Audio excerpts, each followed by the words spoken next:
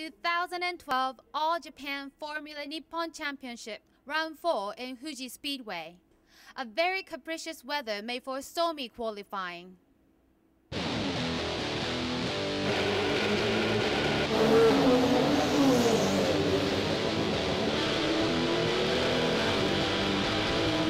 Only 2.5 minutes into Q1, Takuya Izawa lost control on the exit of the last corner, knocking himself out of Q2.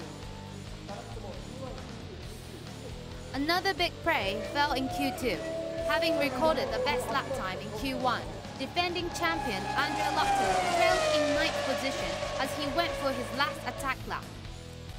Despite his best effort, he could not improve his position, knocking himself out of Q3. Moving into the fight for pole position in Q3, rain suddenly started falling just as the drivers pitted out. In the rain and on slick tires, all the drivers had their work cut out trying to control their slipping and sliding mounts. With rain getting even worse towards the end of the Q3, it is no surprise to see Kazuki Nakajima take full advantage of being the first of the pits to claim his first pole position in Formula Nippon. He is followed by 4 other Japanese drivers for an All-Japan top 5.